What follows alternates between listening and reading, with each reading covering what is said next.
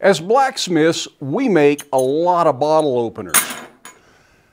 The trouble is, there's never one around when you need it. They're way too easy to give away or way too easy for them to migrate to a different part of the house other than where you thought you left it the last time. So after spending several weeks on a set of andirons for our previous series of videos, I thought we'd go for a more simple, more basic video today and make a bottle opener that mounts to the wall that we won't lose quite so easily. If it's permanently attached to some place in the house or in the shop, you ought to know where it is. Now I got this cool cast iron bear head mounted on the wall. He's supposed to be a bottle opener, but his teeth have been so worn out over the years that it doesn't work for a bottle opener anymore. So let's make a nice hand forged one. The bear will stay because I think it's a cool iron casting.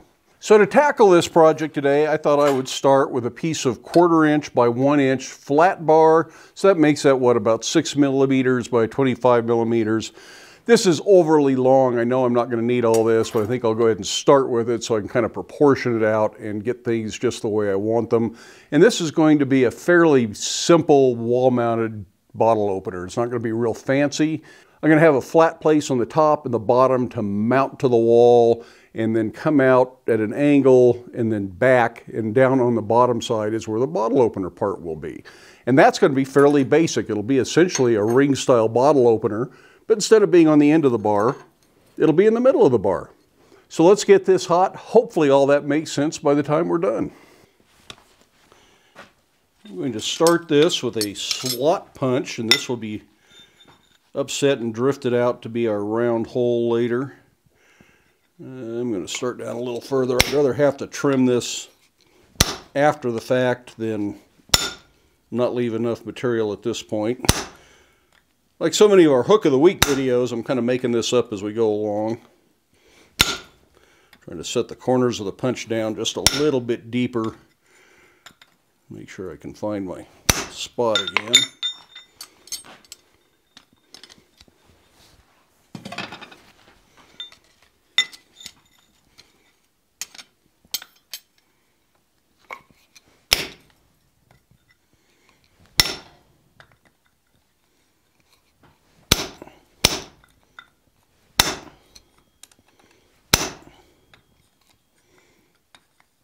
This is a fairly wide slot punch.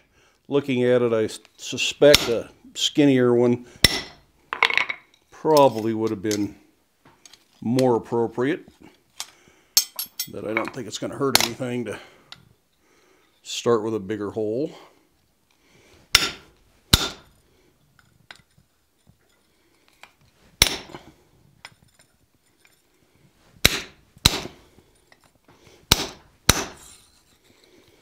I'm going to go over the hardy hole from side to side here, so I alternately support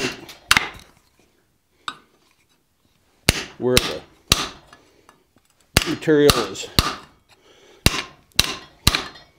on the anvil. I guess I'm going to have to get that hot again. I should have shared out by now. It doesn't seem to want to.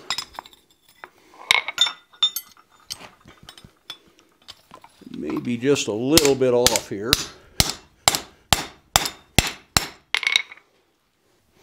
A bolster like this would make life a little easier, but this one's just a hair undersized for this punch. It goes with a different punch, the one I should have used in the first place.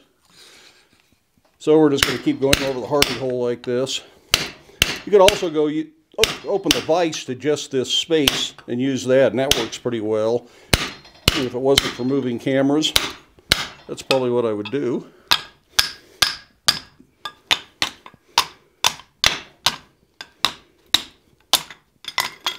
And at some point in this project, we'll probably have to move the camera over to the vise, but we didn't have to yet. Slug is stuck to one side, so I'll just break that off.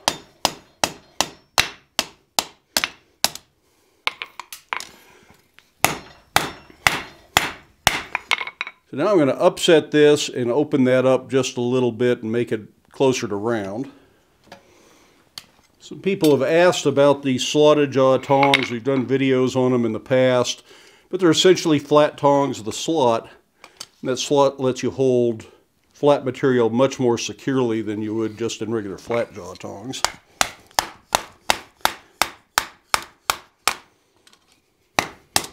Now that I've let this cool off while I was talking,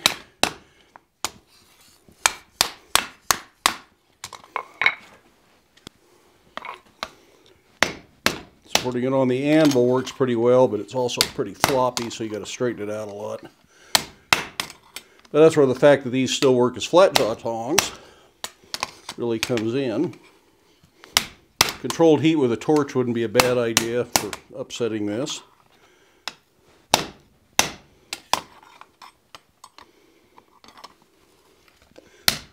Lots of ways you can do that. You can just go ahead and drift it at this point. I just think we'll get a better circle if we do this upsetting. I think I'll cool it off next time.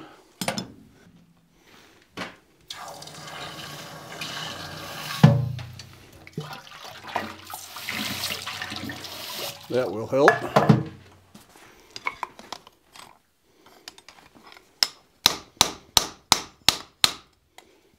But it isn't perfect.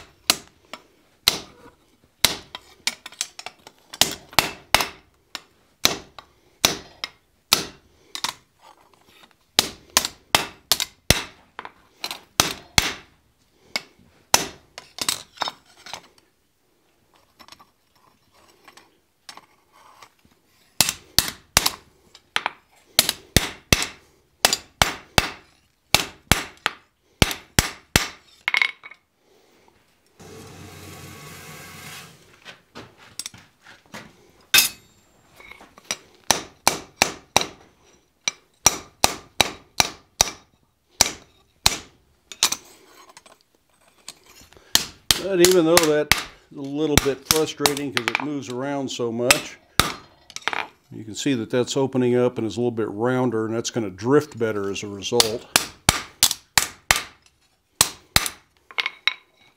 My next step is going to be to start drifting this. And I'm going to start with just a round tapered punch. I want to check and see how far that goes into my pritchel hole so I don't drive it in far enough to get it stuck. We'll stop with this one before that happens. At least that's my plan. It's about there. That goes a lot easier because we took the time to upset that a little bit. And then next we'll go to a much bigger drift. This one definitely doesn't fit in the pritchel hole, but it will fit through the hardy hole. This actually fits in this 1-inch hardy adapter I've got, so that's a good place to start this process. It gives us more support to the ring of the bottle opener. If it cools down, you're not really doing much good drifting it, so you might as well heat it up again.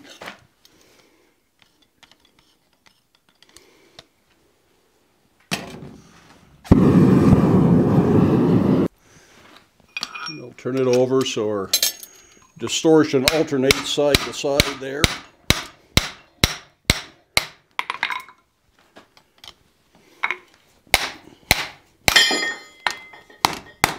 There we have a nice round hole. It's fairly well centered. It's not perfect, but I don't think we're going to care too much about that.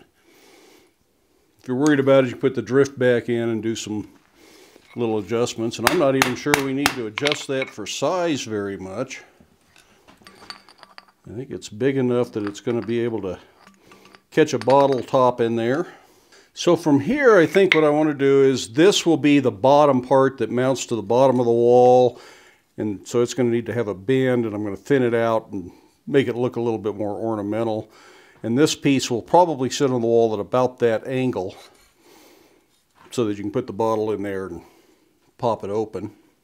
So the first thing here, I'm going to do some half-face blows, thin that out. I don't think it needs to be a full 1/4 inch thick there. And that will give a good place to put a clean bend in to make this mount to the wall. Presently, there is no determination made which is going to be the front, which is going to be the back. This shoulder will decide that. I'm spreading it with a cross peen while I create that half-face shoulder there. Make that shoulder a little bit more distinct. Notice I've got to drop my hand here It's because my anvil over time has developed a crown and it's not straight across. If your anvil is perfectly straight, you don't have to drop your hand like that. Now, I picture this as just flaring out on both ends. If you've got something else in mind, take the time to make this end look like you want it to. You could also just cut it off and do a little upset end, which wouldn't look half bad. But this is what I see in my mind, so this is what I'm going for.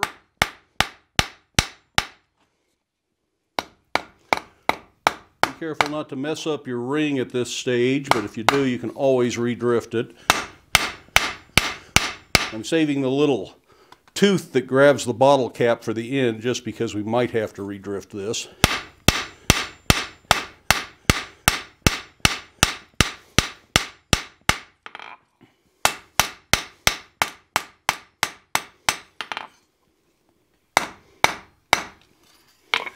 So that's it for that, and that's going to bend back away from the little offset, and that's what helps that whole thing lay flat and look smooth when we're done with it. So that'll bend back that way. This then will get a bend in here that will bend this way, and that'll be a pretty gentle bend, I think. And then we'll have another similar shoulder here that bends the other way. So I think I'm going to put the other shoulder up here. I think they both need to be on the same side. I might be envisioning this a little off, but I think I'm okay. I'm going to put that here, start flaring it, and then I'll cut it so it's the same length that this is. Like I say, I'm just kind of eyeballing this. Need a bend there, a straight leg, so somewhere up about here. And that means I need to cut this off to make it match the other one right about here. It's all eyeballed. Do as much measuring and precision fitting as you want. But at the moment, I think I'm happy with what I've started. Here's another place you can really see how well these slotted jaw tongs work. Guess I should go into business making slotted jaw tongs. Luckily, Ken's Custom Iron sells a slotted jaw tong blank. And no, he didn't pay me to say that.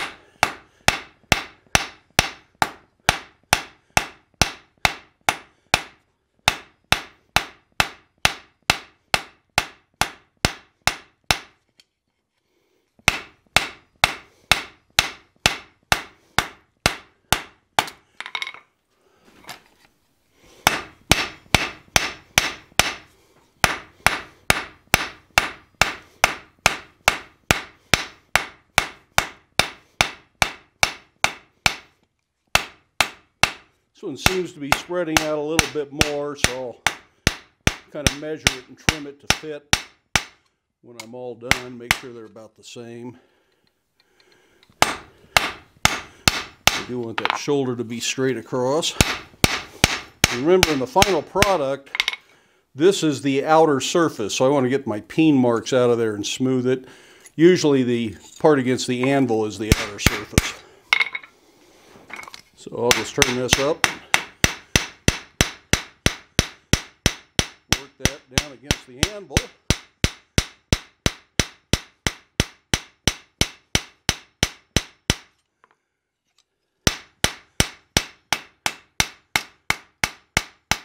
I'm going to let this cool, then I'll do some measuring and I'll clean up these ends before I start doing the final work on this. All right, now my main concern is just that these look like they belong together. It certainly isn't critical. That one's 2 inches long. And again, make these whatever shape you want on yours if you're following along with this. I'm going to have to trim this off. It's a little bulge there and that corner's rounded, so it's going to end up a little bit narrower than it is now. So that'll end up about 1 3/4 inches. So I want to trim this down to about that. Okay, how do we trim this then? We can certainly go to the big grinder. This thin metal like that, I can grind that. It'd just take me a minute, probably exactly, to grind all that off, but most of you don't have a big grinder. A little porta bandsaw and a stand like I've got, make quick work of that. You can do it with an angle grinder. It's go ahead and do it with a chisel though, because that's technology everybody should have available. I'm going to lay it out cold. That way we can find the mark again hot.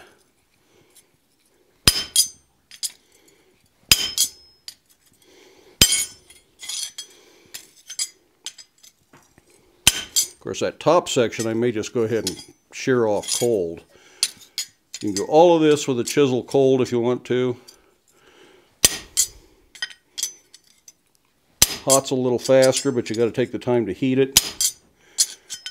And we've looked at chisel cutting quite often in the past. I think it's a technique you should be comfortable with, even if you do have the grinder and the bandsaw and the angle grinder and whatever else, because it is versatile and it'll get you in tight places if you have smaller curved chisels and things like that. So let's go to the vise and let's shear this off cold. Then we'll hot cut these just to show you how those different techniques might look. So to do this, I'm just going to put that in the vise right where my mark is at the top of the vise, and that is one side of my sheet metal shear. My chisel then is the other side of my sheet metal shear. That's rolling over a little bit. This old vise doesn't have the best jaws in the world. One problem with using vintage equipment. It also tweaks them off center a little bit.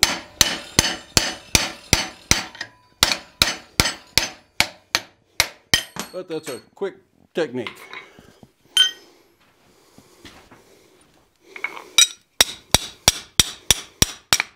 And the little sharp corners we ended up with, because it slipped at the beginning there, we're going to mostly disappear when I cut these edges off, so that's going to work out just fine.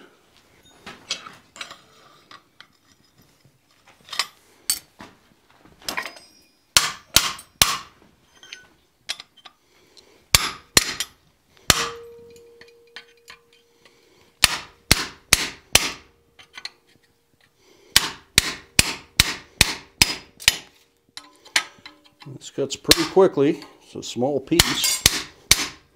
Now, if I were working by myself and cutting this, I would probably do it with a handled hot cut under the treadle hammer.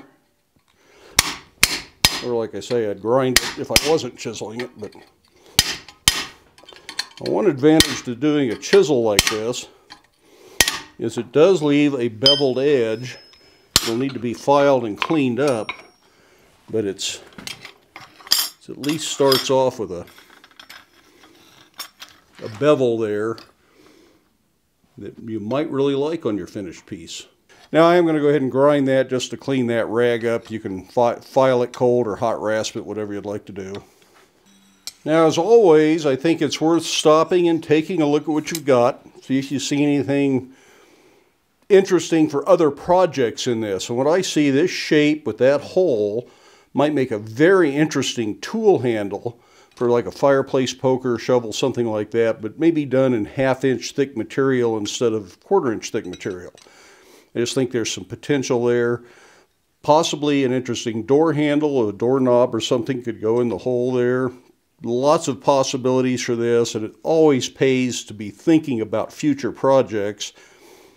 And then you can expand on some of these things that you've started this way. So the next thing I want to do, I'm going to redrift the hole just to make sure it's round, but I don't want to make it much bigger because I'd hate for our bottle cap to fall all the way through. I'm going to start this with a little bit bigger drift, but I'm not going to go all the way through. This is just not going to fall through before I get to the round point. This can also then be used as a way to kind of adjust some of this if it's not quite in the line right.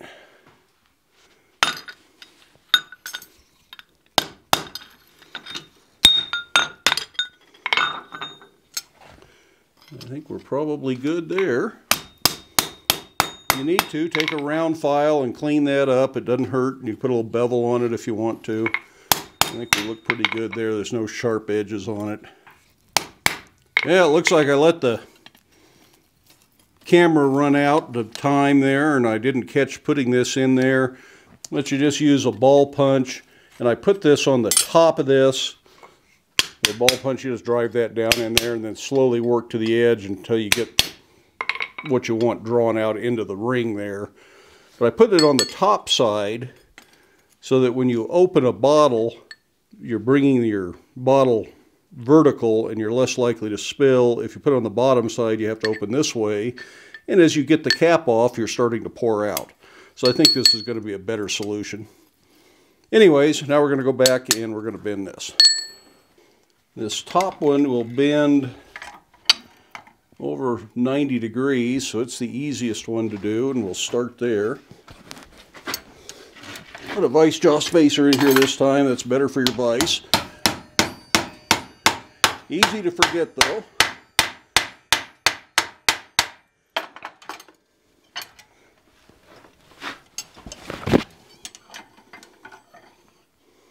And we'll just clean that up real quick at the edge of the anvil, make sure it's really 90.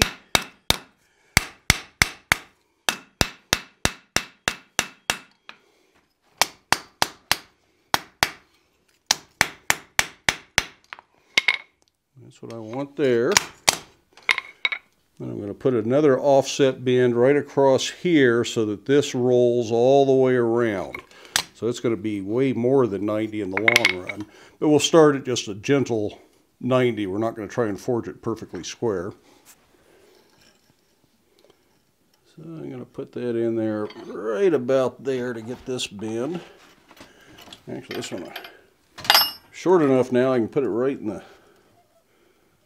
center of the vise. I don't need the vice jaw spacer. And you got to be really careful here not to mess up your first bend.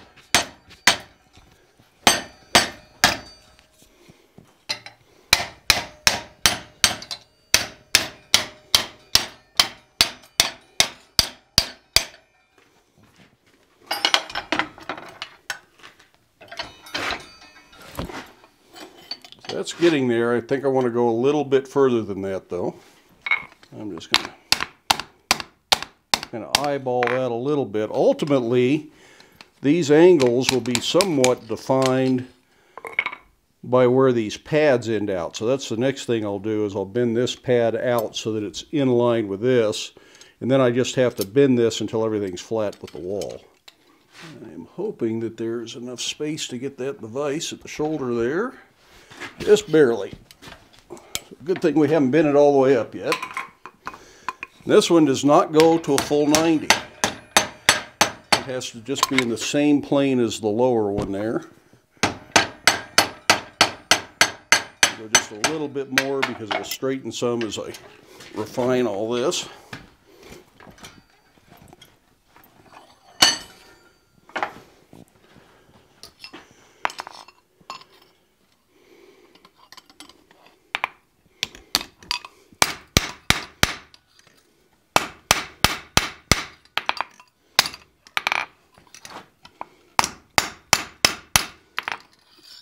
Okay, now right now those two heels hit, and it would be pretty simple to just flatten both of these off, so I need to look at my angles and decide, do I like one better than the other? I think I'm going to clean that straight bar up because it's got a little wobble in it before I make a decision. This stuff definitely gets a little bit weird to hold on to as you get to this kind of a phase of it.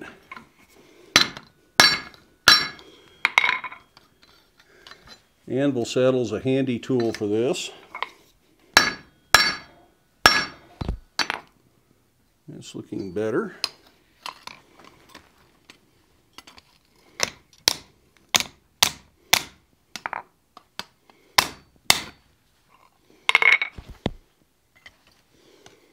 Now personally, I still like the idea of this one being closer to 90, so I don't want to mess with that pad. So that means I need to bend this other arm down a little bit more still.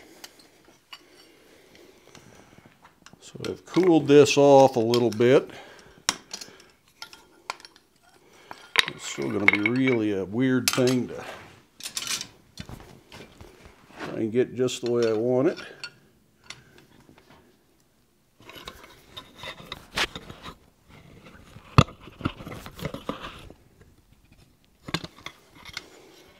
That's a lot better. think we can flatten it out now. Now, a lot of you are thinking, oh, you should have done this, you should have done that. Well, next time I do one, if there's a next time, I probably will do it a little different.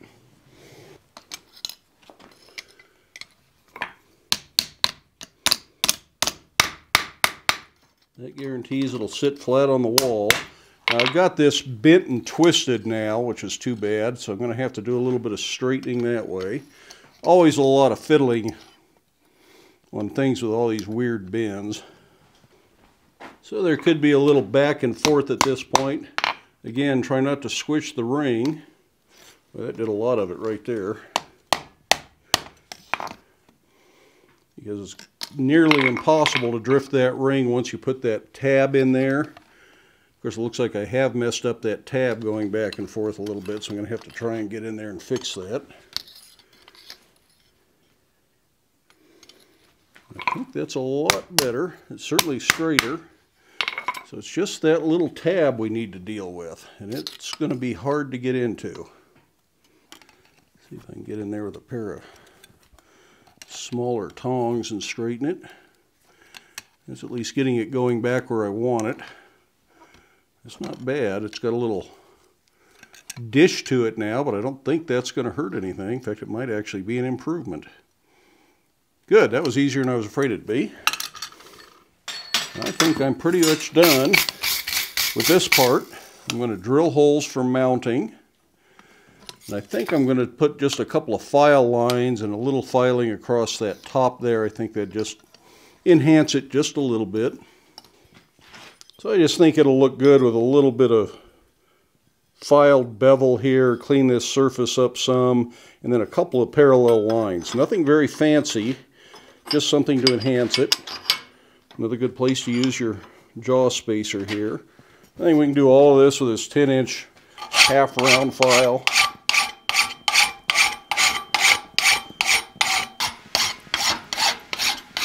You pretty much need to do half of this from one side, half from the other side, because you can't get in here where the vise is.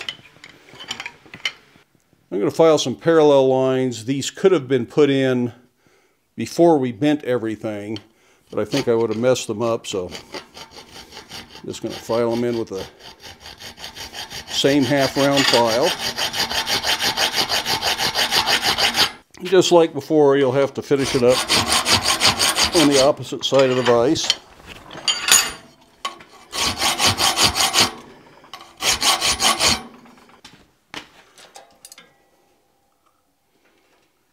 Depending on where you want to put your touch mark, if you're going to touch mark this, might already be too late, but I think down here is a good place for it.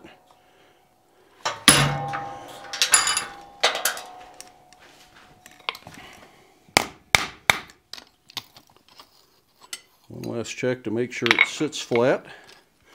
Of course, after touch marking it, it doesn't. There we go. Okay.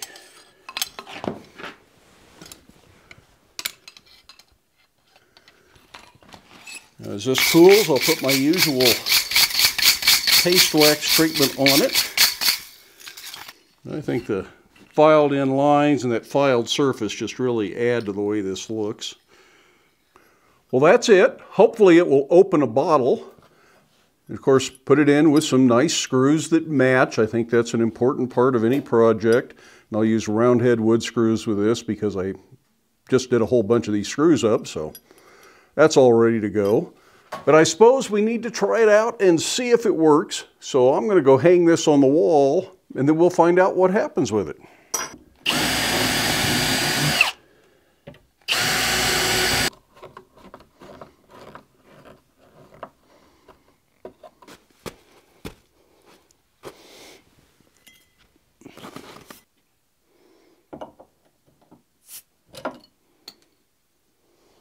It works. And no, you can't get coronavirus from drinking Corona beer. I actually read that people believe that. Anyways, that's a successful project. That was a fun little thing to do. I have never done a wall-mounted bottle opener like that. For the most part, I really like everything that we did with that. There might be a little bit different approach if I was going to do it again just to make things go a little bit smoother.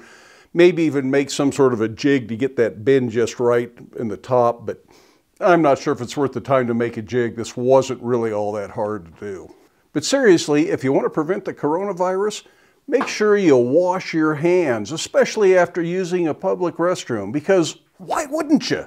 On the other hand, the only way you catch colds, flus, and other viruses is by being around people that have those viruses. So what do I always tell you at the end of the videos? Get out to your shop and make something. Well, the more time you spend in the shop and the more time you spend making things where there aren't other people around, the less likely you are to get sick. So blacksmithing is us doing our part for public health and safety. But seriously, I do hope everybody stays safe, stays healthy, and stays out of harm's way. And hopefully this thing won't be as big as some people say. Not only will I probably not quit drinking beer because of it, but I actually went out and bought Corona beer just because I heard that on the internet. Anyways, I hope you enjoyed the video. Give it a thumbs up if you did. If you haven't done so already, I would love it if you hit that subscribe button. Feel free to stick around, watch a few of the other videos, share the videos with your friends. If you'd like to provide financial support for the videos here at Black Bear Forge, there are links in the video description for both PayPal and Patreon. Those are merely donations. The content is free. In the meantime, I really do hope you have time in your day to get out to your shop, make something, stay safe, wear your safety glasses, and don't drink beer until you're done working for the day. And we will see you for the next one. Cheers.